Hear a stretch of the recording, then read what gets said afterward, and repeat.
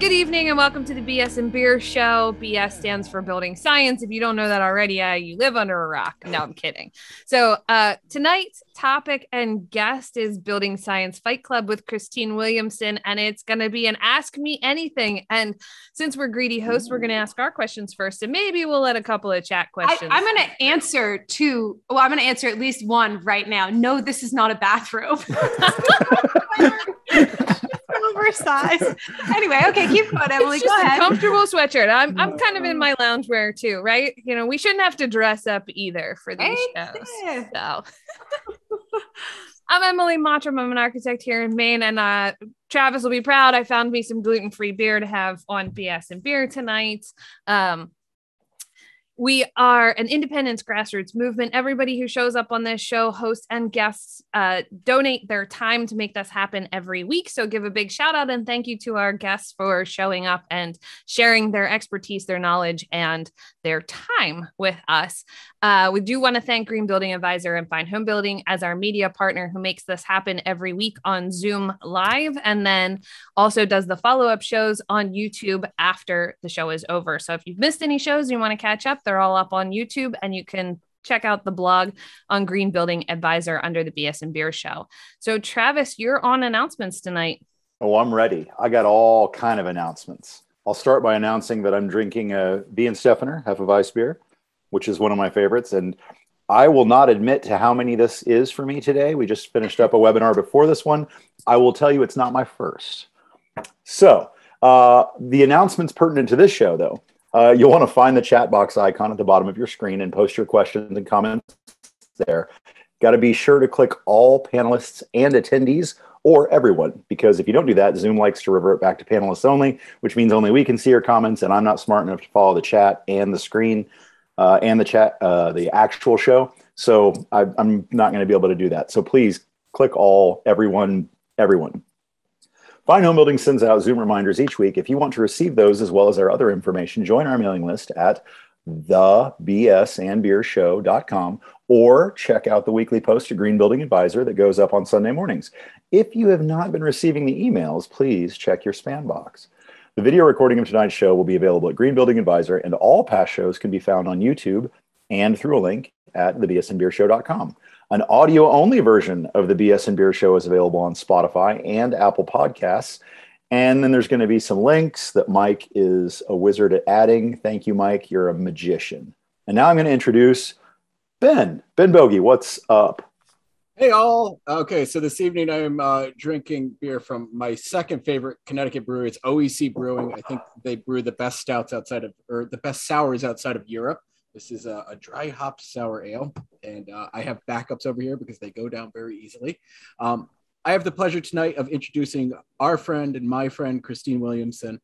Christine, as the founder of Building Science Fight Club, provides technical design consulting services to architects, developers, and contractors, assisting with design development and reviewing details and specifications. She's also a rock star and hero to many in the field, particularly among women. Kylie said that. That's in the notes. Christine, how are you this evening? Thanks for being with us. I'm great.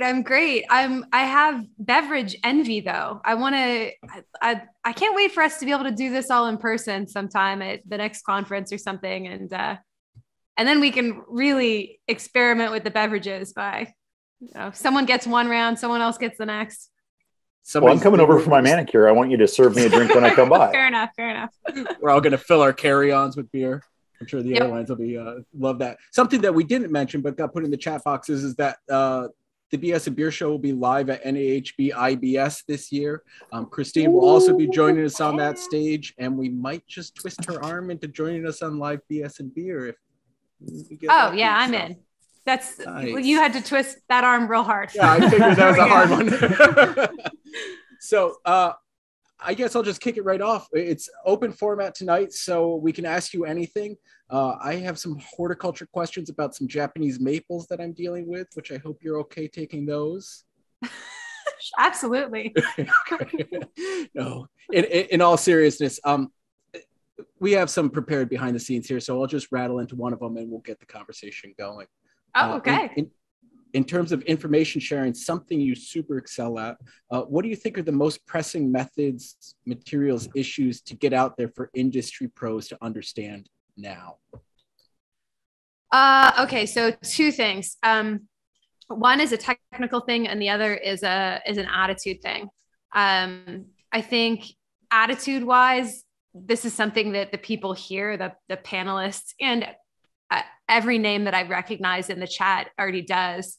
But to have a kind of, to approach this profession seriously, but with a level of humility, I think is really important. Not building is complicated. There's a lot of trade-offs that we make, and it's not just understanding the science itself that matters. It's making judgments about the science and understanding that different people value different things and might make different judgments based on the same set of information can be kind of difficult. So I think that's sort of an attitude that is helpful to learning. Rather than say gatekeeper type approach, like you learn something and it's a way for you to, or learning is a way for you to not be humiliated by other people, and then knowing something in order to kind of win. I think even though that might actually be true in that some of what we do is persuade and deal with people who have different opinions on job sites, I think if you go into it with an attitude of kind of, I guess, intellectual humility and honesty, intellectual honesty, I think you end up learning a lot better and communicating a lot better. So that's the one thing about sort of setting the stage. And then in terms of our industry and teaching, I think really the number one thing has to do, it's so simple, but it has to do with water management, in that we're in the business of managing water, not blocking water. Now there's lots and lots and lots of stuff that we do and it obviously gets way more technical from there. But I think fundamentally, there are a lot of even professionals that are under the impression that, that we block water, and that there are elements in our enclosure that they're not thinking of the enclosure as a system. They're thinking of certain elements as being backup for other stuff when it fails. So sort of like when I teach on this, I talk about the 3 different water management strategies of building types, or really walls. So you've got perfect barrier walls, mass walls, and drained walls. And they look at like the WRB, the water control layer, that code speak WRB, but water control layer. And they look at that as like backup for when the cladding fails by letting water in. It's not failing. We're designing the whole assembly to work in a way that manages water appropriately. And it's okay that it's different than mass walls and perfect barrier walls. And actually, in each of those 3 systems are fine. They just have to be appropriate to there isn't one that's better. That's also, I'm sure every professional gets asked this by lay people, like, well, what's the best way? Well, like, it depends on what you're trying to do, on what resources you have, that kind of stuff. But anyway, each of those wall types is appropriate to certain situations and certain settings. And that's a very, very different manner of thinking of buildings and water management than most of our clients think of things. And often a lot of our peers as well. Which is tricky. And when I say peers, I mean very broadly, right? That could be building officials too. It could be it could be subcontractors. It could be mechanical contractors. Anyway, a lot of people. Anytime I think like, oh yeah, why do I have a job? Everybody's got this. We're good. And then something happens, and I'm like, oh, okay, yeah, this is why I have a job. Anyway, those are the 2 main things. I think I saw a lot of nodding there. Those are good ones. It's incredible what you can learn when you shut up and listen for a little bit. Oh my gosh. I wish I could go back in time and tell myself that in my 20s. Shut up. You need to listen more. I think I needed to hear it earlier than that. Yeah, probably so. I think we talked about that even last week on the conspiracy theories, right? There was open joint cladding. came up, right? And we talked about the fact what the cladding does and what the WRB does and what's supposed to happen in the system. And you're right. Every time you think like, oh, someone's figured it out, and then you write a pretty good house book because clearly nobody's figured it out yet. Or you're Christine. And, you know, one of my questions was, what made you create building science for architects, right? This is your course. This is what you got going on. Like, clearly you thought that we needed to know this as architects. I'll be the token architect and my designer. So building science for architects and designers. Like there's clearly a need for this and you decided it was important to create it. So what was your reasoning behind creating that course? There's two things to it. So one, and I will admit here, to picking a title for marketing reasons. The course is fine for anybody who wants to take the course. Like a committed owner could take it. A high school student who is really interested in learning could take it. It's not, there's nothing like, there's not a magical realm of information that architects possess that I'm getting to in the course that only they make it so that only they can take it. Partially it was, I guess I just really think that, so this information I think is valuable for everybody in our, or maybe not everybody, but most people in our industry. But I think in particular, there are already a lot of resources geared toward builders, and the resources that are geared towards architects, I have not found to be particularly helpful. The majority of our learning, continuing education anyway. So school, as you know, is not typically geared to, doesn't provide a very good technical foundation. The technical foundation comes from when you start practicing in your individual firm. And then a lot of it is sponsored by materials manufacturers.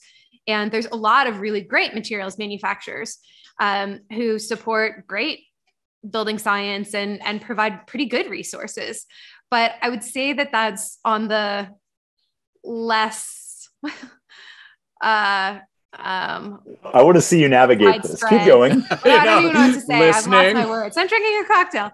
I think it's more rare than I would like it to be, and that I think most of us would like it to be. And manufacturers have different interests than architects. And when you've got a manufacturer that's in front of you for a lunch and learn, and architects might have a different interest too. Like some of it is just, I need my CE hours. I'm really stinking busy. So I'm going to sit here not listen to this presentation, but I'm going to sign my name on it and I'm going to have lunch. And like, there we go. And it's an exercise in ticking a box.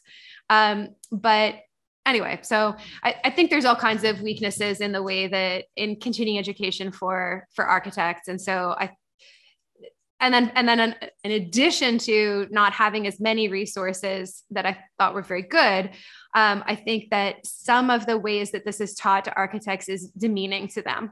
And I don't like that. I don't like learning like that. Sometimes it's actually pretty aggressive too, if the teaching is being done by sales people.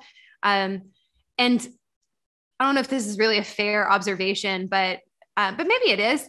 I think builders, maybe because they interact, they have a different kind of relationship with people selling them things. Like they're the direct buyer, right? So I think a lot of times they're just a little bit more used to those aggressive tactics. And architects, like I can't understand how people think that works with them. Maybe I'm the big fool and that it does anyway, but it doesn't work for me. I don't like heavy-handed stuff. I don't like a manufacturer to tell me my stuff is the best in every circumstances 100% of the time. There are no weaknesses. What weakness? There's only pros, no cons, features and benefits. We're just going to talk about those. Like that's annoying to me. I prefer a more nuanced discussion anyway. And so I didn't see it out there. So I thought, well, let me see if I can do it. Maybe architects don't want it maybe they'll want to hear it from me, but lots of other people can do it too. I really just picked the title. Oh, and then there's one more thing. Man, I am pretty chatty here. These cocktails are good. But I do think that the decision-making process is different for designers than builders in that architects have a lot less control over the project once construction has started, and a lot more control during design. And for builders, builders have a great deal of control, or they can have a lot of control after construction has started. So if you have a design solution, say to drainage or rain screens or whatever it may be, that is more dependent on workmanship and less, and maybe, but it costs less. So it's a little trickier to install, but it costs quite a bit less. That's going to be more appealing to a builder than it will to an architect or a designer who doesn't know who the contractor is when they get hired sometimes. So I'm going to favor an approach that is more dependent on design and less dependent on installation, even if it costs a little more, because that's less risky for me and more reliable. And those are, anyway, so there's just some nuances. So having a course that's geared towards architects can account for those differences in the way that the profession is organized, and help people make better decisions when you're talking about the actual decisions that they're usually making, not just these sort of hypothetical stuff. Incidentally, that's one of the big disagreements I have with my dad. Not disagreements. Whenever we disagree on something, I'm like, darn it, it means I'm wrong. But we'll have a sort of a different bias in that he's a lot more into, well, that's not hard at all. I can totally do that. You should, like, everybody should be able to do that. I'm like, well, you can do that, but the builders that I'm seeing can't do that. So I'm not going to recommend that when I don't know who I'm dealing with. So anyway, I notice that a lot as I get older and more experienced in this practice. I can see me favoring sort of more conservative, design-oriented approaches, and my dad favoring more jack of all trades, clever field solutions to things. He was a contractor. He started out as a contractor, so that's his jam. Well, your point speaks to the importance of sort of the integrated design process where everyone's involved, because certainly as the builder, one of the things that terrify me is a detail on a print that I know is going to cost 3 to 5 times what we can execute with a cheaper material or an assembly. Right. And I know that the other guy that's bidding it's going to go, yeah, I'm going to say I can do it for this number, and then I'm going to exclude that language from the proposal. Even though it's on the print, the client doesn't care. They just want the house to not leak, and I can execute that this way. And I'm like, but I got to go. It's on the print. I got to bid the print. So I like the idea of having the knowledge that the architect understands that there are levels, and that a skilled installer can make 30-pound felt a very successful WRB. Yeah. And one of the things I don't know how many people do this on the consulting side, but I offer bidding assistance to all of my clients, because they don't know if they're, like, you think you're getting the same thing, but oftentimes you're not. And people who are starting in the industry sometimes, or actually just unethical people, want to do this. I've worked with one developer. Oh God, they were the worst client, who kind of viewed bidding as sort of a trick. Like, if I can get my subs to underbid this, then I win, we'll hit them with change orders. It's okay. But that shows up on someone else's budget, not mine. I bonus out. These are commercial. I bonus out on this, this way. So I don't care, whatever. But most people know that to get for a job to be more successful and cost less overall, you want accurate bids. You don't want your subs to be losing money on stuff. If they lose a little bit of money, maybe, you do come out ahead. If they lose a lot of money, you're going to lose on that too. There's no way that that you're not left holding the bag on that when a sub is losing a lot of money, Yeah. I think that goes back to what Travis said with the integrated design approach. What you're teaching architects, right, is to, even if you're planning something that's going to cost more, if you understand what you're asking the builder to do, and you can have that conversation with the builder, you can arrive at the solution that might cost less, but still meets all of those expectations. Right, and then right. And then one step further back from that, or maybe integrated, I think all these things kind of go together, is the other thing that I think they don't teach architects in lunch and learns or whatever is hands-on stuff, right? Like if the SIGA guy wants to sell you something, he might come out to the job site, give you a roll of tape, show you how to use it with you on the job site. You learn those things. We don't get to build walls or put in a window or whatever. Right. So we miss the job site training. So we're always going to stick with something that is less risky, but maybe more complicated, because I don't know that it's more complicated because maybe I didn't get to build this. And so it goes back to that integrated design approach. The architect needs to spend more time on the job site, learn those hands-on skills.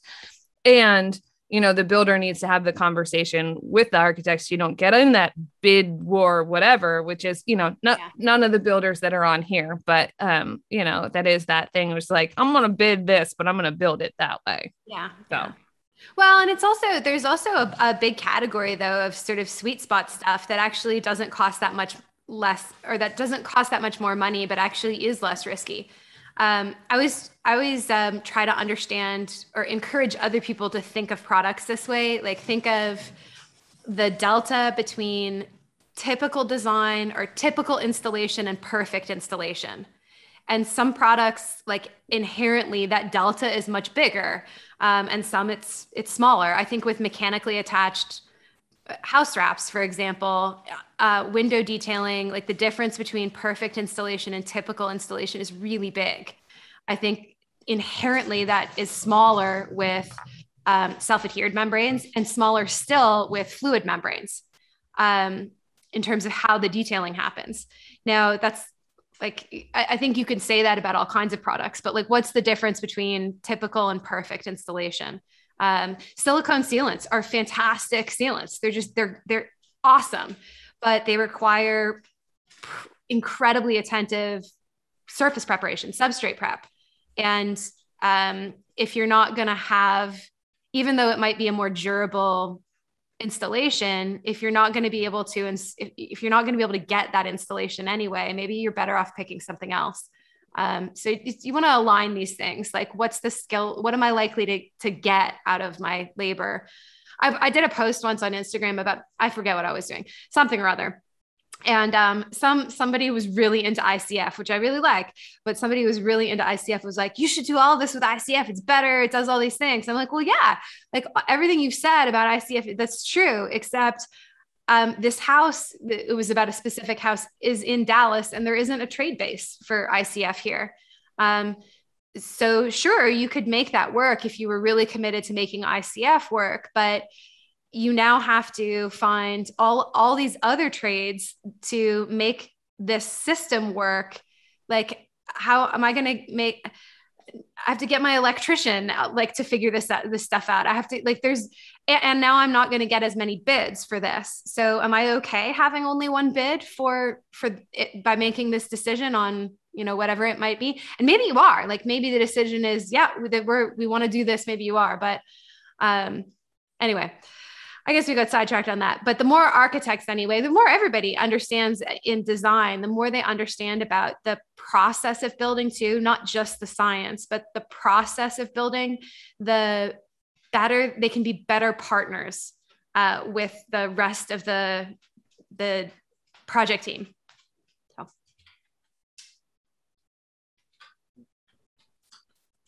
Somebody's talking to Joshua. Is that Joshua from Dallas? I don't know. Lou Harriman's here. Oh my gosh, there's all sorts of great people. My goodness. I totally ignored the chat box from the get-go. I'm like, it's blowing up. I have no idea. Michael put it in the document. There's so many awesome people. Wow. Yeah. I got distracted for a second and dove in there, and it immediately sucked me in, and I had to reply. Sorry about that. I got totally derailed. Gosh, we got these all-stars here. We got to do this in person. I can't wait for IBS. I know. It's going to be great. Everybody come to IBS or watch us live if you can't. Come to IBS. Christine will do your nails just on your left hand. Left hands only. We'll swap cocktails. It's going to be great. Oh, man. Christine, a question I have, then this is actually like a serious question I want to know or know about. I've been trying to refine my window installation details, And I know I've heard you talk about this, but it hasn't registered yet. Like, of course, the industry standard is spray foam, and I'm taping the exteriors, and I only on the bottom I only spray foam the inner edge. But what's the deal? Is spray foam passé now? Should we be doing tape on both sides? Are the squishy foam blocks the way to go? What do you think? So I have a few thoughts on that. Good questions. One, I'll start like in reverse order. The awesome, crazy German tapes and stuff. Have not used any personally on a project, but do you guys know Peter Marciano? Mm-mm. Oh my gosh, you should know him. He's a great guy. He does fantastic work, particularly on masonry, like interior masonry retrofits in New York City. He's done like single family homes also, but mostly these are big buildings, and he's just fantastic. Anyway, he was like really skeptical about these tapes, the expanding tapes. For people who don't know, it's like a tape, but it expands to fill the gap. So you it comes compressed, and you put it on the interior or the exterior of your window, and it'll expand to fill the gap on its own. It takes a little bit of time. And I really trust Peter's opinion on this. And he said he was super skeptical, and then tried it on his own, on one of his own projects, and was like completely blown away. Thought it was fantastic. Will use it anytime he gets a chance. So I haven't used it, but somebody I trust thinks that they're completely awesome. Using spray foam is my least favorite approach to the interior seal. I think some of that is just my bias from having the majority of my practice, although not all of it, in warmer climates, and B, I started in commercial construction. And so it just wasn't as common to use interior spray foam for the interior seal at windows. I think people's instinct is like, if I can get a sealant joint with some thermal value, why not? I always prioritize water management over thermal performance though. And I think that I'm just able to evaluate the continuity of a backer rod and sealant joint a lot better than spray foam. I think when the types of people that are a lot of people who are listening, and the people on the panel, including you, like have a lot of experience actually testing your own houses and your own builds. So, a lot of people who actually test their own projects find that they still like they don't notice a difference in the blower door test results when they use spray foam. So like, I don't see a reason to change. If you're getting good test results, you're not having comfort complaints, you're reasonably confident that it's continuous. Like there's no objection really. I've none. It's more, well, actually this is an example of what I was saying before. On the design side, I favor something that I can review in the field, because I'm not installing any of this myself. So I can review the continuity of a backer rod and sealant joint in the field. It's very hard for me to tell. I can tell the spray foam is there, but I can't really tell how continuous it is. I can't tell if they overfilled the cavity, right? Because we want to preserve drainage between the two. I can't tell if they've done that. So that's why I favor the backer rod and sealant approach. I think also, like, we are talking about a window here. So if you've got a really high performing window, I can also see the instinct to pursue like every last BTU, like anywhere you can put insulation, you want insulation. I get that instinct, but I also think at a certain point, like my buddy Foster says, like the first time you accidentally leave the garage door open at night, like you obliterate savings from like the spray foam around your window. I generally offer the spare change that's in my pocket as the right, savings. Exactly. But we haven't figured in the cost of the foam yet. Well, and is there anywhere, you talked about blower door testing, which, the reality is we blower door test right after construction is done, but what's happening a year or two later, right? That's With the my spray concern foam. with can That's foam. my concern too, is like, you can't really inspect it, like Christine said, but you don't also really know what's happening a year or two later when everything is really dry, it's settled, it's lived in its space. Yeah. Yeah. I mean, I think, are you going to, if you've done if we're comparing like attentive installation with spray foam to attentive installation with tape, attentive installation with backer rod and sealant, I think we probably notice very little difference, even long term. Because we don't maybe if you did a blower door test in a few years, that would be different under pressure, but not under pressure. I don't know how much of a difference we really see in service, attentive installation, each one. If we compare, again, typical sealing method for each one, I think maybe spray foam performs quite a bit worse. But that's just a educated guess based on what I see in the field, not then again, if you're typical with spray foam, or you force someone who typically does spray foam to use tape and they don't prep the surface very well, tape might actually be exactly. Yeah. Right. So actually that's a really good point. So I don't get up too uptight about this. I start recommending backer rod and sealant because it's my favorite. And if it's my job, I start with what I like. But if a builder wants to has a strong preference, I almost, if I can honor a subcontractor's preference, like personal preference on something, I will do everything I can to honor that.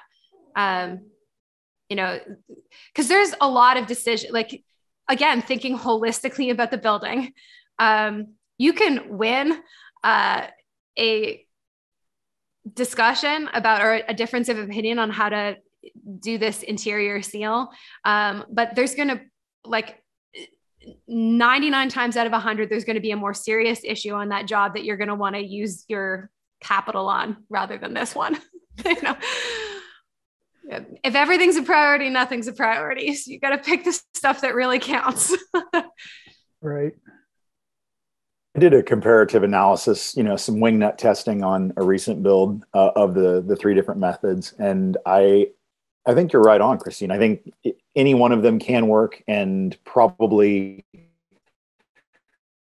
the one that I had done the most is one that I liked the best, because gosh, I did a really good job at that, because that's the way I've been doing the last 10 years. So it's like, backer rod and sealant still wins out. And it's like, yeah, you got 10 hours with tapes. Maybe if I had 500 hours with tapes, my tape game would be mwah.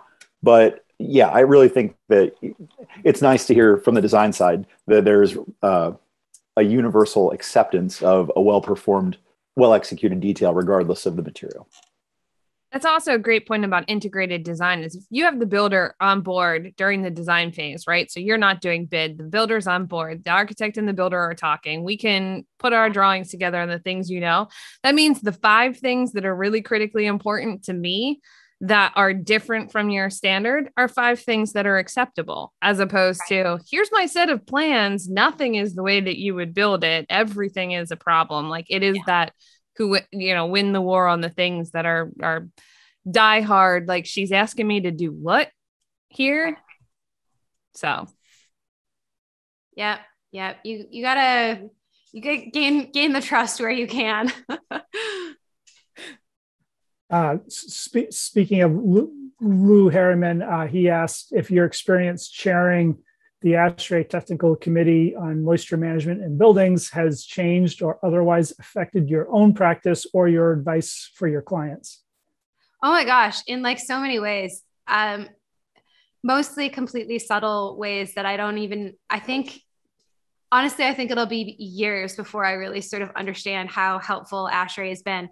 So I think most people have heard the term ASHRAE in this group, American Society of Heating, Refrigeration, and Air Conditioning Engineers, whatever, designers, something or other. I probably said that completely wrong. Cocktail again. But what's cool about it is, a lot like the building code process, it's a voluntary association. And this is one thing where I was really grateful to spend a lot of my early career working for a pretty big company. I was a consultant with Shani Elsner, WJE, for a while, and they supported this kind of getting involved on committees and stuff. Now, some of it was sort of silly. I think they really encouraged employees to just have lots of letters after their names, like get every certification you can get. Anyway, the sort of thing I picked was ASHRAE to get involved in. And I like the way you get involved is you just start showing up. And yeah, so I just started showing up. They have technical committee meetings in advance of, hold on a second. No, ma'am. That is not for puppies. Do we have a guest host? We have a guest appearance? We've got to add another panelist. Pancake Williamson is being very cute. Here. Oh, Pancake, come here. See, this is just a disturbing trend. Now everyone's going to go get their dog. Oh my gosh, gosh, all going to be on screen. Pancake Williamson was exploring how hardwood the floors really are. But anyway, with ASHRAE, so you just have to start showing up. So I started showing up, and I met these fantastic practitioners and people with like just a lot of experience in things, and nothing made sense to me at first, but you just keep going and you pick stuff up. And you know people doing interesting work. And then when something comes up that you haven't seen before, your list of people who you can call is now expanded, or people who are doing stuff is just bigger and bigger. And then we come across these standards. So ASHRAE essentially does or commissions a whole bunch of research, like codifies it, or I don't know, that's probably the wrong word because I'm about to talk about the building code, but that research and those standards end up becoming the basis of a lot, not all of the building codes. And understanding how that works is really cool and helpful. It's cool. I think it's just astounding to me that it's a voluntary system. Our building codes are too. That's something I'd like to start getting involved in the future. I just haven't really made the commitment. I stopped doing ASHRAE. I needed to take a little break after a while, but I think I'd like to start getting involved again on the code side, because that, like, they're open hearings. Like, you can just go. And I mean, there's an investment that you have to make to our industry to do that. But people make it. Like, I think it's so great to do that and be part of that, and influence actually contribute to our standards, why things are the way that they are. There's a lot of ways to contribute. This is one way too, like participating in stuff like this. I think also in terms of green building, the passive house community has punched way above their weight in terms of influencing our industry. Like, you end up, when you sit on these things, you end up having an outsized influence in your profession. And if you're doing good work, that's a good thing. If you're not doing good work, don't show up. But, anyway, I met the best people at ASHRAE, including Lou Harriman. It's really cool. Allison Bales could chime in on this, but I know that there's a work underway to dovetail off of that passive house comment of actually getting a lot of the passive house methodology is being reviewed by ASHRAE right now, so that we can move towards its adoption in future code cycles. And I don't know how much of it will end up being adopted, but just to see that it's gone from this very, kind of fringe building thing, a decade and a half ago, to now being adopted by ASHRAE for its serious, technical review is pretty incredible. Yeah. It's cool. It's cool stuff. I have ventilation was a part of the other reason I got involved in ASHRAE is because I didn't really understand ventilation at all. So I was like, well, I guess I have this weakness or this blind spot in my professional knowledge. I guess if I just keep showing up, maybe I'll learn some things. And I did. I actually just filmed. It's funny I've been thinking about Lou Harriman in particular recently, because I just filmed this weekend a new class to accompany building science for architects on ventilation. So just the fundamentals of ventilation. Because I figured a lot of us we're not mechanical systems designers, but we need to know enough to ask for the right things. So it's coming soon. Shameless plug. No, that's a great plug. And I hope that it talks about too, because this just keeps coming up for us, is coordination of mechanical systems. Like, I don't necessarily need to know the ins and outs of the mechanical system. Like, I am not a mechanical engineer. I've realized that. I know what I need to ask for. And then what I need to know is what I need to plan for. And that's, from the design perspective, really important, because the figure it out in the field is usually when you end up with things in weird places. Or, that we get, architects have for years gotten a bad rap that we don't leave enough room for mechanical systems or plan for mechanical systems. And so, and I think you definitely weren't the only one who didn't know what the V in HVAC was really for. Cause I mean, we've talked to Allison about that. We've talked to lots of people about ventilation is like this mystery. Okay. So you know what else? I'm going to just share like the depth of my ignorance here. So I didn't for like a really long time, I didn't understand what ERVs and HRVs were. And you know why? Is because of the name. Energy recovery ventilator, to me, made it seem like the goal of using the ERV or the HRV, like it was because of energy. And I didn't get that, like it accomplishes this thing more efficiently than another way that we could maybe do it. But the purpose of including it is for ventilation. Like, it's a way of providing balanced ventilation. So sort of like, I was talking to my husband about this because I was confessing my ignorance, and I was like, well, what's an example of this? And we were thinking about how, how in like a hybrid car, how when you hit the brakes, hitting the brakes helps recharge the battery. So that's awesome. That's really cool. But the purpose of hitting the brakes isn't to recharge the battery. It's to make the car stop. And that's like an ERV or an HRV. Like, the purpose isn't the energy part. The ventilator part of the acronym is the critical one. Anyway, so you want us to start saying HRV and ERV instead of ERV and HRV. It's the emphasis. To go along with that is the E, according to, I think, a lot of mechanical people, is enthalpy, not energy. But so many people don't know what enthalpy is. I didn't even know that. Look at me in my ignorance teaching a whole class on this, and I didn't even know. So that's okay, because enthalpy is like this mystery word that so there's like, well, what, we'll use. You know what enthalpy means? Enthalpy means I'm smart and I'm smarter than you. Excuse to get out the psychrometric chart and make everyone else feel stupid. And it still doesn't matter, because the important part was still the ventilation part at the end of that. No matter what the E stood for. That's really funny. Well, thanks. Look at this. This is like now I can put this in a little note in my class. I've already filmed it, but I can put the little asterisk or something and be like, it actually stands for enthalpy, but people just say energy. And I knew that all along. I'm just using terms that are more familiar to you. I can. Christine, I see that you do the same thing I do, which is you create the illusion that you don't know something to lure people in so that you share the knowledge in a way that doesn't make them feel ignorant.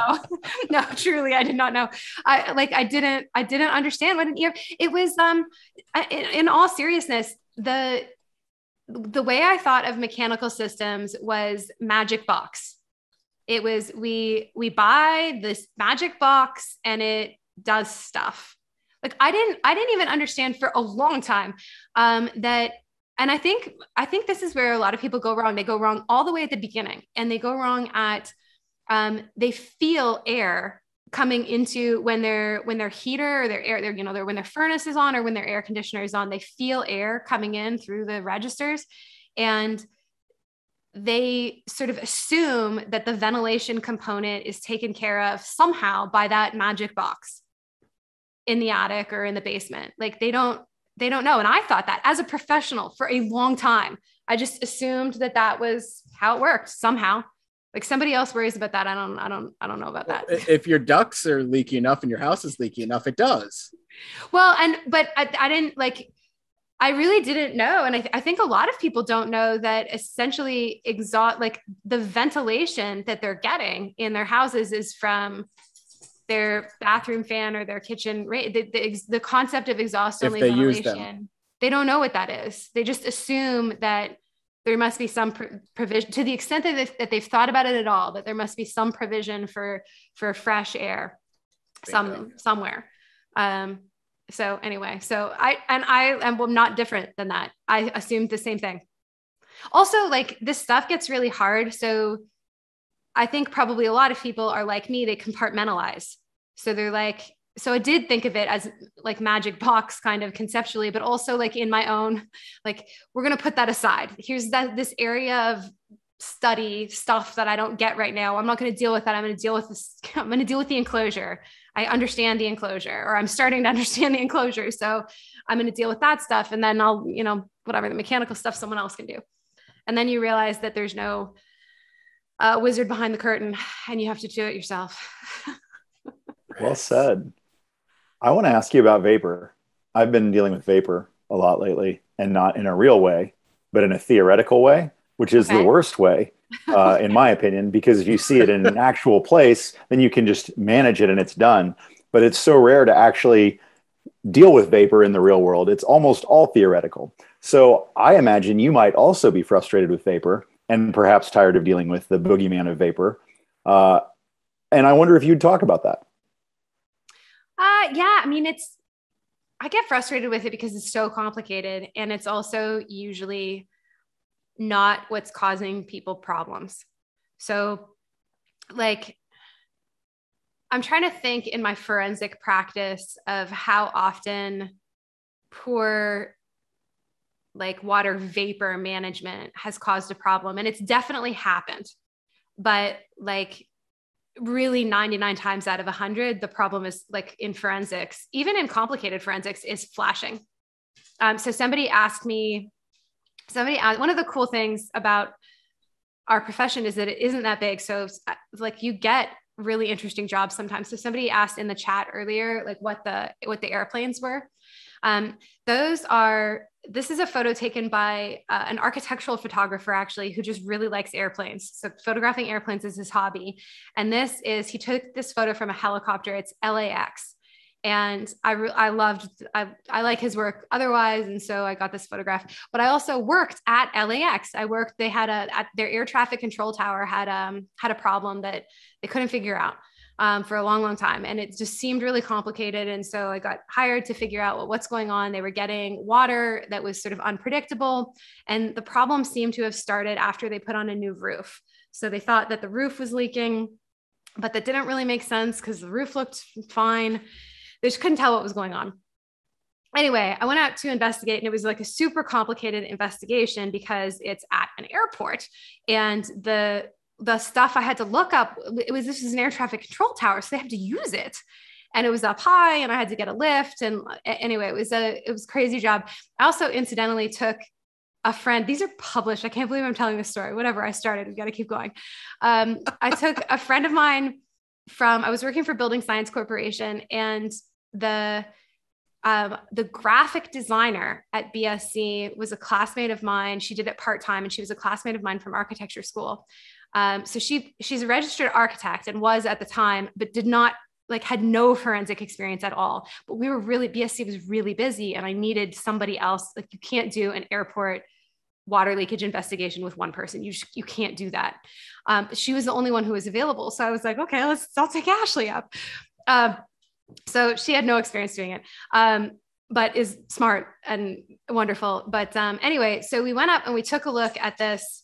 I can't believe how sidetracked I'm getting from water vapor. But anyway, we got in the boom lift at the airport in LA, and I'm riding the boom lift and get to the top, and I kind of suspected, I knew where to look based on what they were saying the problem was. So the first place I decided to look, and it was mirror images. So there was a second condition, the same condition on the other side of the building.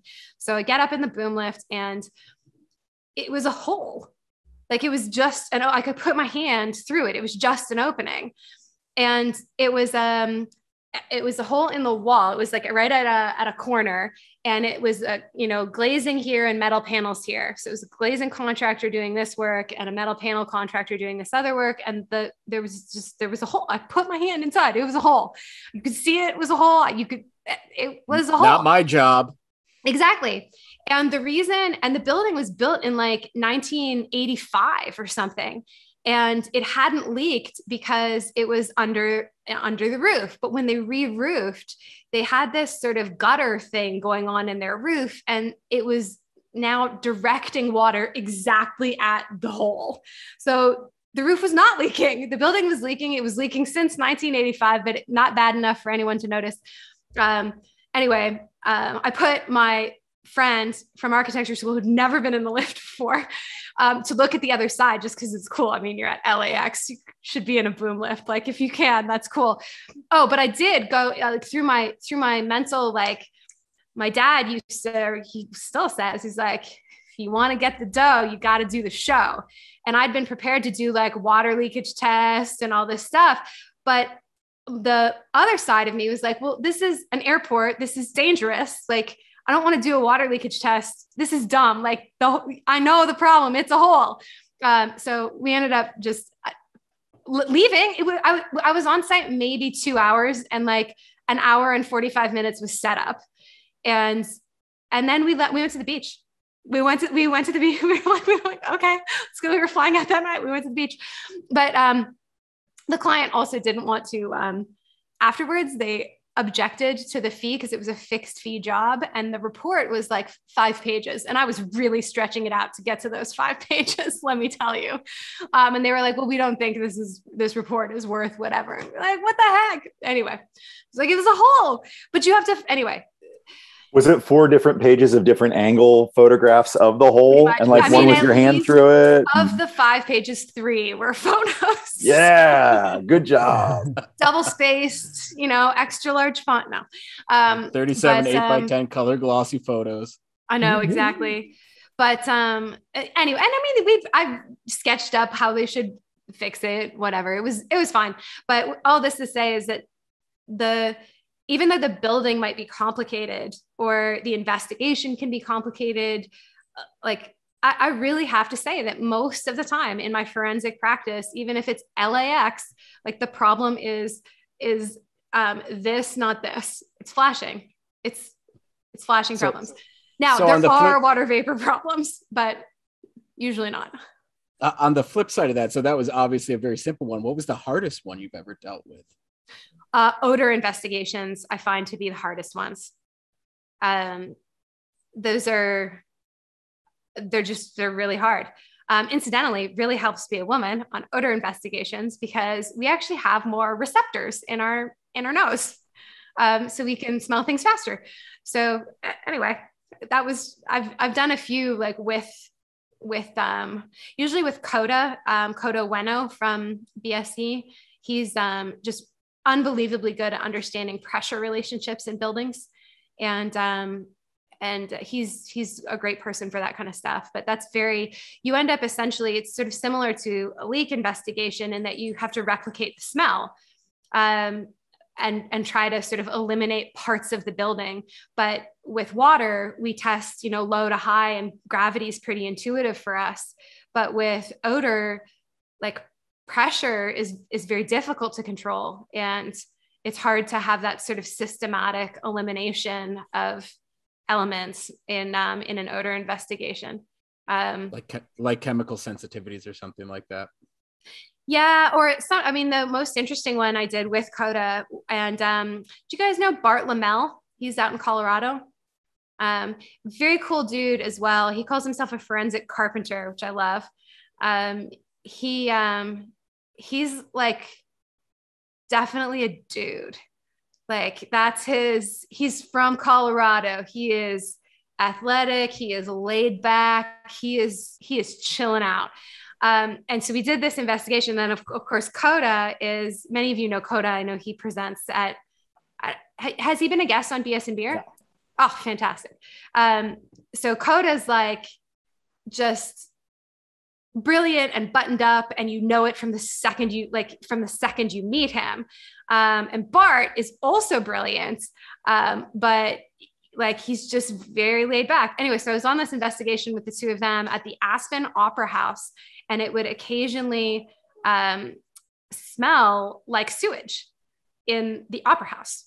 And it was getting so bad that performers were refusing to perform, which people in Aspen apparently don't like being told no by celebrities who get invited to come.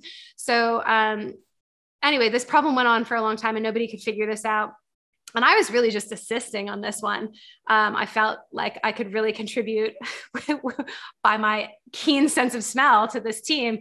But like Coda was really leading the charge on this one.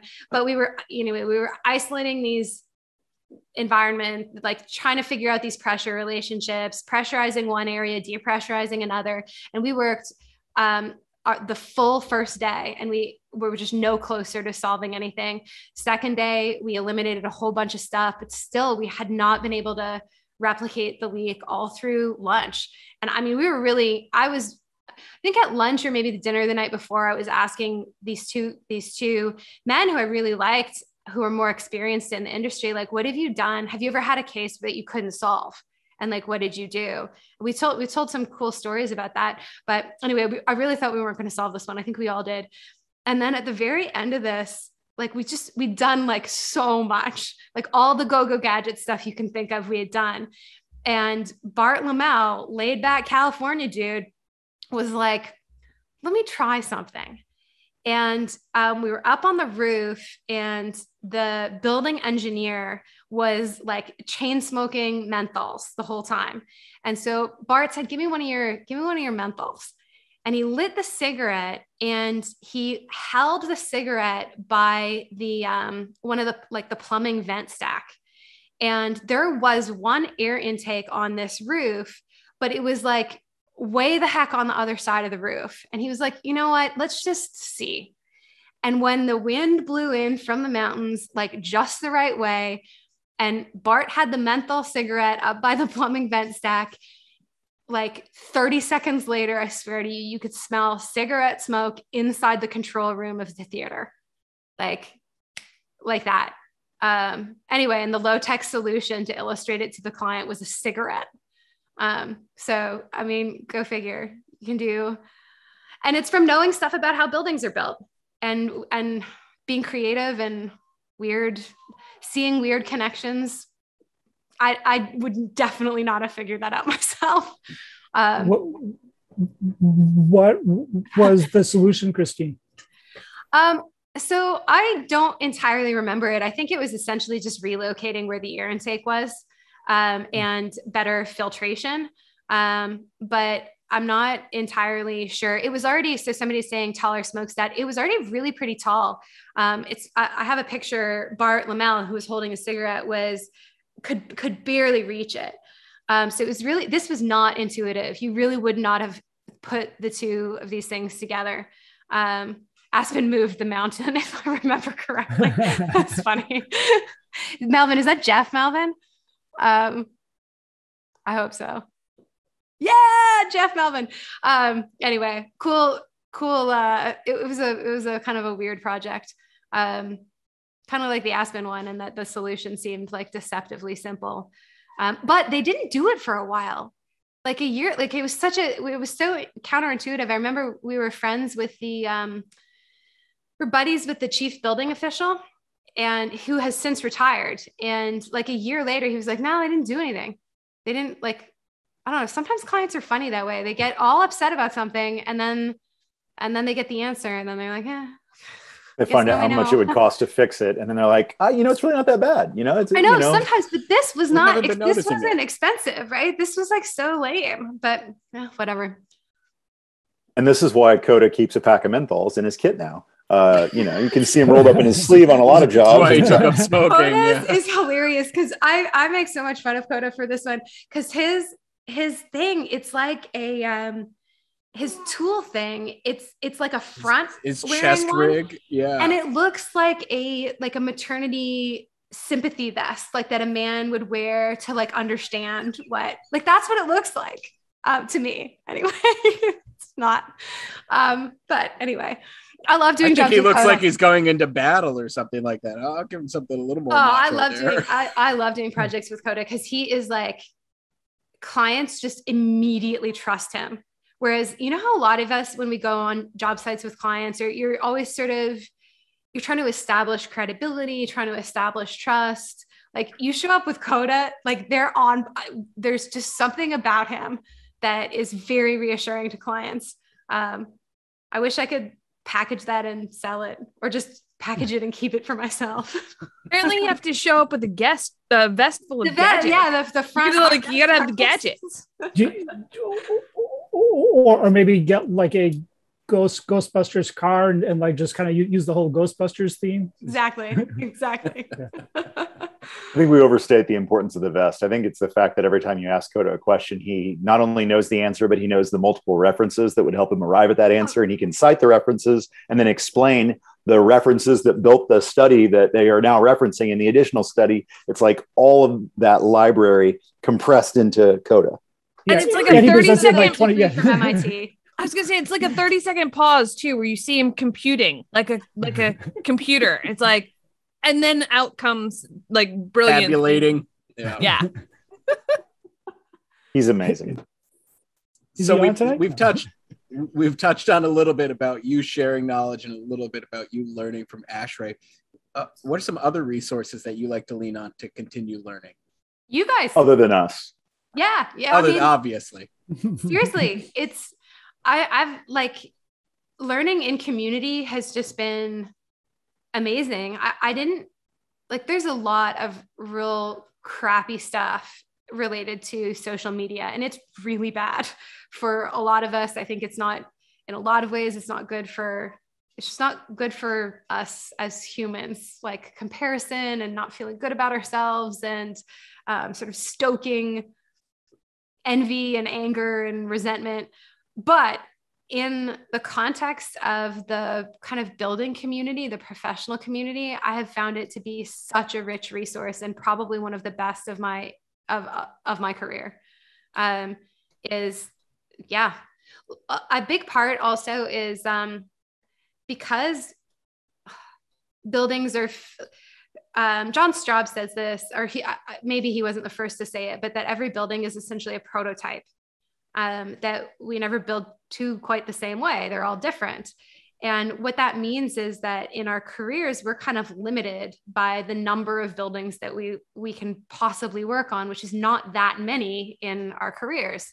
And so if you get to be friends with people and connect with people and have technical conversations, you get to hear stories, and you establish sort of a more intelligent, I think, baseline for stuff. Like our conversation about windows and interior sealing of windows, there were like 1,000 things that we didn't actually state that would have been valuable for somebody listening in to see like, oh, okay, well, I always only sealed my windows. I didn't know that there were these other two methods.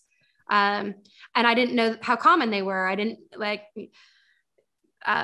anyway, I didn't know that Michael routinely tested his buildings. And there's, when you hear people just even casual conversations about technical things, you learn something, even if you don't even realize you're learning something, has to compare. So anyway, that's been the biggest thing.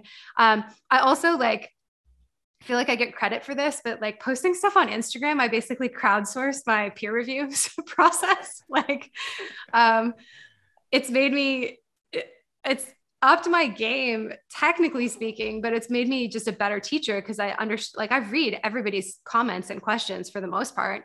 And I start to see like where people tend to get tripped up, what bothers them about something, what doesn't bother them about something, like where they're comfortable, where they're uncomfortable. And that adds up to knowing a great deal. When I first started presenting, I remember one presentation I was taking over for somebody else, and I was presenting on Windows. And I was like, I felt so dumb teaching these people, because I didn't know if I was insulting them or I was just showing what I did. And I was like, so yeah, that's it. Like I didn't know what to tell them about. I didn't know, is this normal in the industry? Is this just what I do? Like, how different is what I do to what other people do? And anyway, so social media is a good resource. Other things I really learn a lot from, I guess, like picking a handful of people that like me and are willing to share information with me, and essentially forming a kind of informal collective, like professional collective. So even though I'm a sole practitioner, I think most sole practitioners, the other panelists, if I'm not mistaken, have all spent some time as sole practitioners, right? Yeah. So do you not essentially find that you have sort of a small group of people that you bounce, like if you're uncertain about something, there's like a phone tree of people you call. And if they're not there, you're like, oh, anyway, that's no different from me too. And I think when people only see the finished product, they sort of assume this level of polish to things that doesn't exist. Everything I post on Instagram, everything I teach on, everything, or I mean, like almost everything, I run past this sort of small group of people to make sure I'm not out of line. So it only, I mean, I hope it looks like I know what I'm doing. I think it does. I think that's why I'm here. But I'm not any different than any other professional. Every professional I know has this group that they rely on. So, and actually speaking of full circle, Lou Harriman and ASHRAE, like ASHRAE is how I got some of those people on that list. Get involved in this stuff, show up. I think getting involved in that is exactly, that's how BS and Beer started, right? Is that we had a local discussion group and, Steve and Dan started it and people would get together and they would pitch ideas around and they realized everybody else had other ideas, but you form these local groups. And that's some of the wisdom that I try to impart to anybody who asks me is it's not necessarily about what you know, it's about who you know to ask when you don't know something, right? Like, who's your network to say like, I'm not sure about this, right? Because if we all knew everything, that would be awesome. But Colbert used to say that all the time is, people give him the moniker that he's some great building science genius, but he admits to the fact that he just knows the right person to call on in the room to get the answer. Yeah. And that's really what a lot of this job or profession or industry is about. Right. Yeah. And people don't know with there's so much information that's free on Google, like that you can just get online, but you have to sift through so much other stuff that I find even like, I don't ask Google first. I ask a colleague first, and then I sort of know where to look for more information.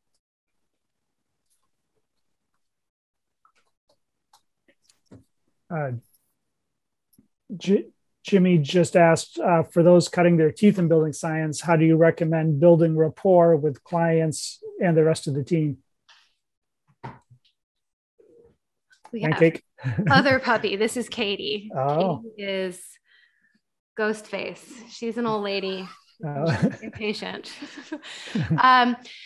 Building rapport. Michael, what was the second half of that question? How do you recommend building rapport with clients and the rest of the team, designers, builders?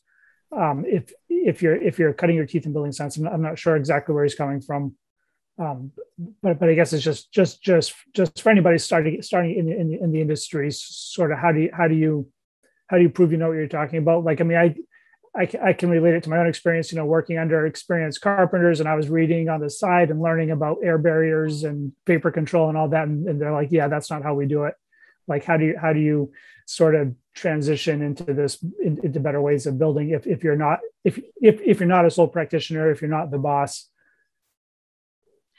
With great difficulty. Go out on your own.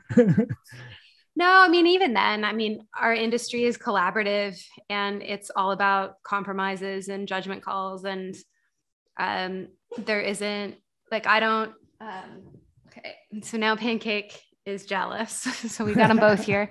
So I don't know. I don't know how much advice I can give to that, except to say that everybody struggles with it. And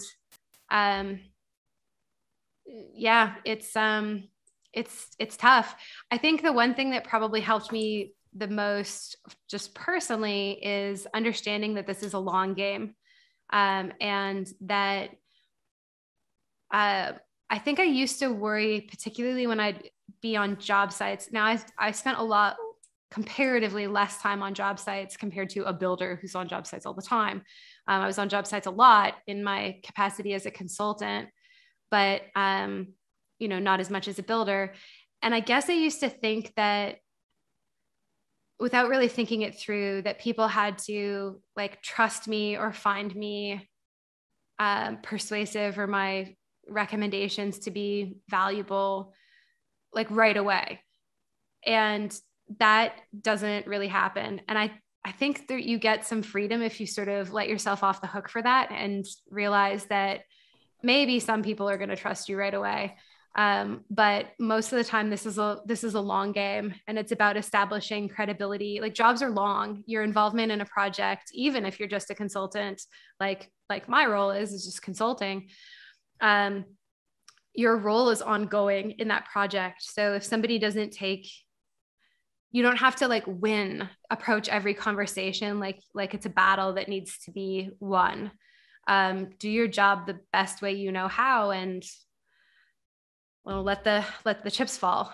That's just personally been harder for me, but I think if you approach stuff that way, it fits more with that approach, accommodates different personalities and different styles. Not everybody has the same personality, and like not everybody's as comfortable sort of socially having these conversations and being persuasive, or they worry that they have to like develop this whole other skill set to do their job well. And I don't think that's really true. I think you can have a lot of different personality types, that like, you don't have to change your personality to be good at building science. So anyway, I hope that is at least a little bit helpful. But do the best you can, and compromise. You have to compromise. You're going to have to. You're going to get overruled a lot.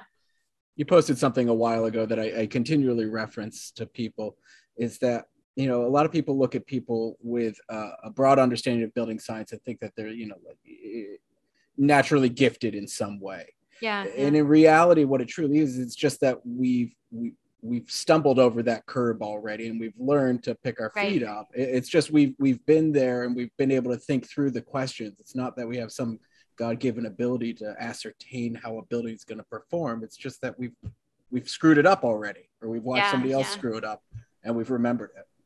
Yeah, and people feel judged a lot in this.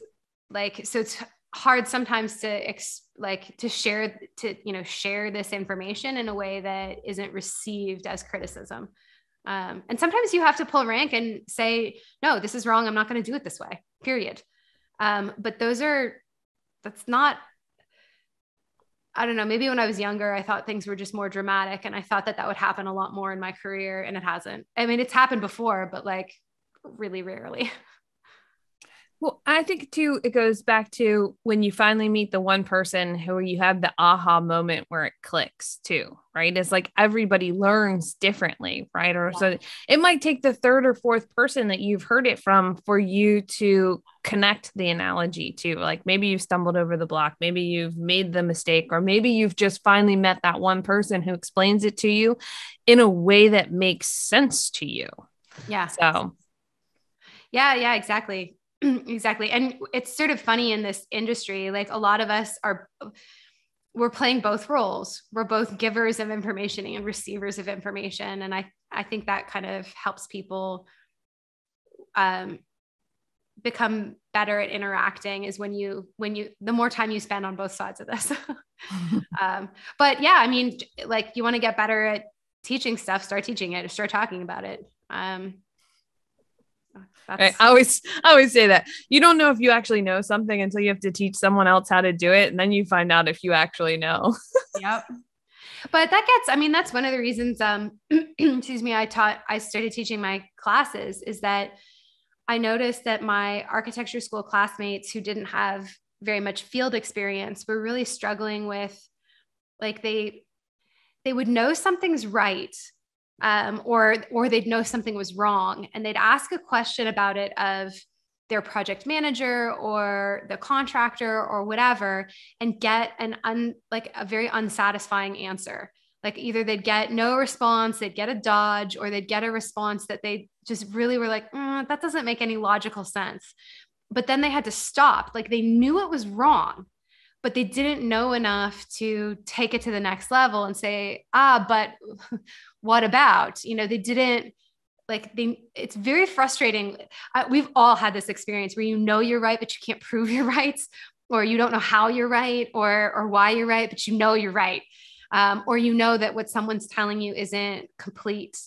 And anyway, That's why like the more of a foundation you have in building science, the less that happens in an uncomfortable way.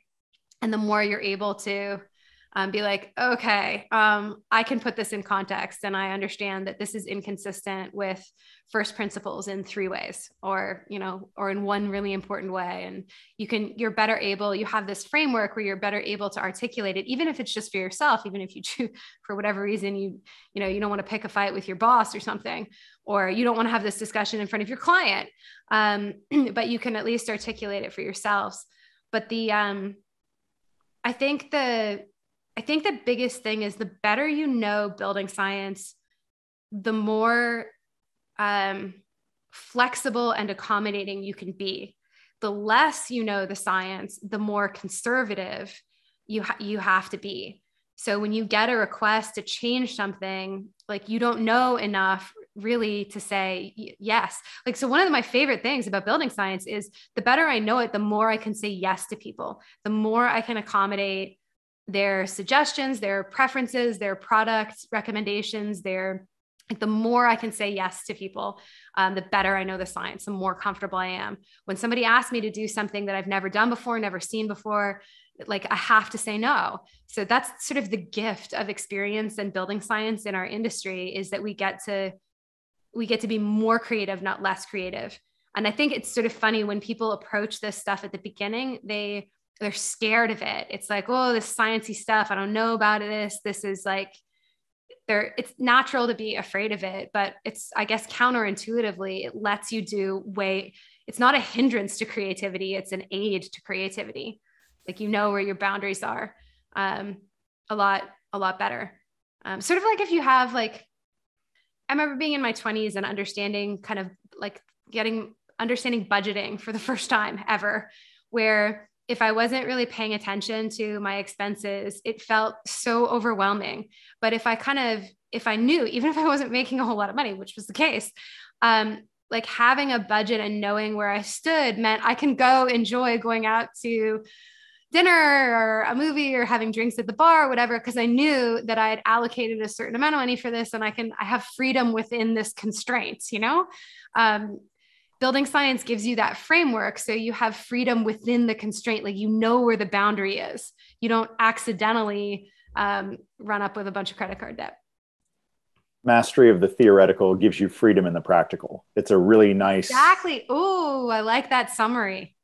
Yeah, I think that's extremely gratifying. And I think you do that really, really well, because you don't have to say no a lot, because you can operate within this system or this system, and you can apply this principle to that product and make it work in that climate, because you understand what you're actually up against. Right. You were the first person I ever heard talk about the frequency of rainfall in the different places that you were like managing your design for a window assembly or whatever. And you're like, yes, that's fine, but not in the Pacific Northwest. Right. It's fine because you're in Austin. So enjoy. And I was like, that makes perfect sense, because as a builder, I'm mostly managing risk.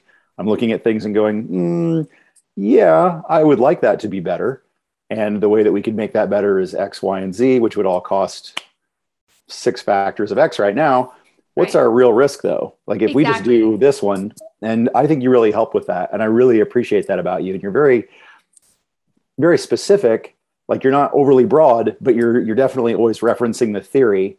And that makes it work. So I want people to know, I want people to know what my logic is, so that they can disagree if it doesn't apply to them.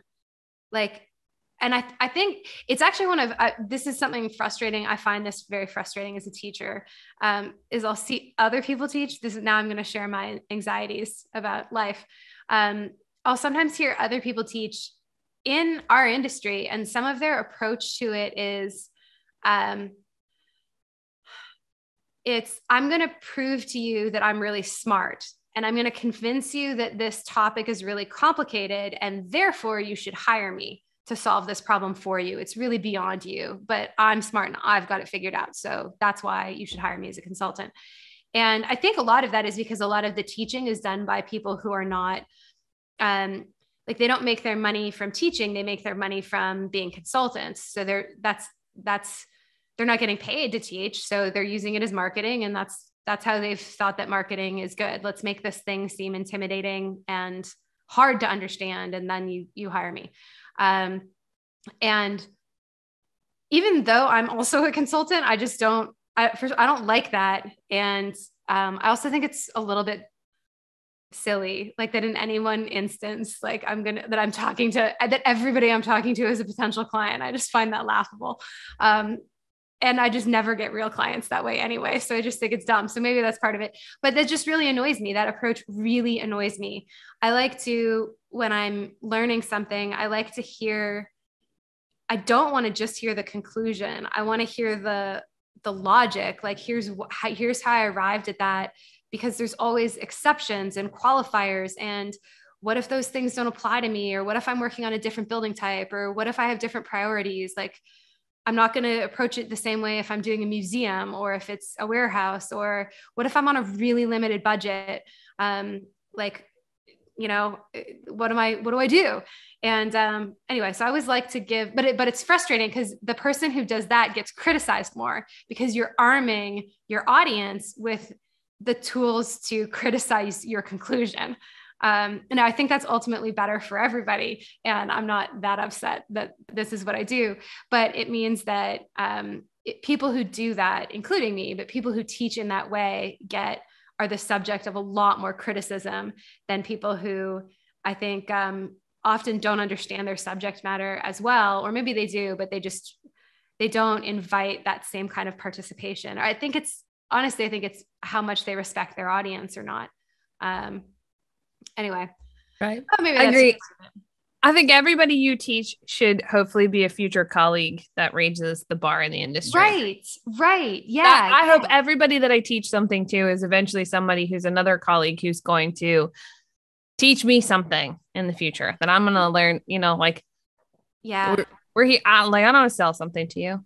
I want to learn something from you. Like, when I'm not a kindergarten teacher. Like, I'm an adult who's teaching other adults who are typically practicing professionals. Now, some of them are just out of school. And I will admit that somebody just out of school probably has only a limited number of things that they can teach me about. But most of the people that I'm teaching, I can learn not just a little bit from, but a lot from. And you don't know who you're talking to sometimes you're teaching. And anyway, I was talking to somebody once about, somebody was asking me a question about building science, and I answered. This was via email. And sometime later, I was doing some research on a different topic related to architectural acoustics. And I pulled out my textbook on architectural acoustics and was looking for this. And it occurred to me as I'm reading this, I'm like, that name, I know that name. So I searched in my email inbox the name, and sure enough, it was like this acoustic specialist who's like written the book on acoustics, had a building science question about roofing that I answered nicely. I don't answer everybody's questions, so sorry, but I do when I can. And he's this like amazingly respected practitioner in the field of acoustics. But I think if you approach this stuff, like anybody who gets asked a question gets to be like, you know, king or queen of the subject matter for that 10 minutes that they're answering the question. I think you end up really missing out on relationships that could end up being pretty valuable and information that can be pretty cool. It's better if it's a two-way street for everybody. Anyway, so I've learned a lot about acoustics from this guy because now I know him. I'm like, you ask me a question, I can ask you questions. A quid pro quo, sure. Oh, I've got Suzanne says she learned about my Instagram page from a fourth year architecture student. That's awesome. There's a guy from my church too, who we met. He's a young, I'm not sure if he's licensed yet. I think he just took his last ARE. So fingers crossed for him. We met socially just at church, and I was like, yeah, I've got this Instagram page, check it out if you're interested. And then like a week later, the next Sunday, he was like, oh my gosh, all of my friends know you. But anyway, he didn't know. It's sort of funny how this stuff, like viral stuff is. And he's just a guy who goes to church in Dallas who's who's a hopefully new architect. But the legend grows. You're a juggernaut. That's right. That's right. My husband always finds this funny though, when we're in some sort of social setting and somebody like knows me from Instagram. It doesn't happen very often, but when it does happen, I feel like a real celebrity. My wife torments me ruthlessly because we've had a couple of those experiences. Isn't it hilarious? Oh God, it's so awkward. You're the Ben Bogey. Hey. Hey, aren't you Ben Bogey from Instagram? My wife will just like say that as I'm like walking down the sidewalk. I'm like, I hate you. I totally hate you. I like to say that being famous in building science is like getting the lead in the High School Musical. Like your mom probably cares and maybe 20 other people. And then everyone else is like, Yeah. You do what? You do what? Nerd. Until we take it to IBS, and then you can no longer pretend. I don't know, Travis. You posted something on Instagram and it blew something up for someone, and you're pretending you're like this little humble Midwest builder who doesn't know anybody, but people know who you are. I got a supporting role in the musical. You got a supporting role in the musical. Yeah, I was Caiaphas in Jesus Christ Superstar. I'm no joke. Ask my mom; she'll tell you. Oh man, we can't finish on that. Do something else, please. Left. There's like a whole host of questions we never got to. The chat box was blown up. If you need some content for the next year, Christine, we've got like a whole bunch of questions. Oh my gosh, I've been having such a hard time. I've been so busy with these new courses. I've been completely neglecting my Instagram stuff, so I'll have to get back to that. But so what's your final takeaway? What's your final leaving point for people who joined us tonight? Like, what do they need to know? I mean, have fun doing it. Make it community, learn through community, have fun. It's way easier to learn when you're doing it in community and when you're having fun.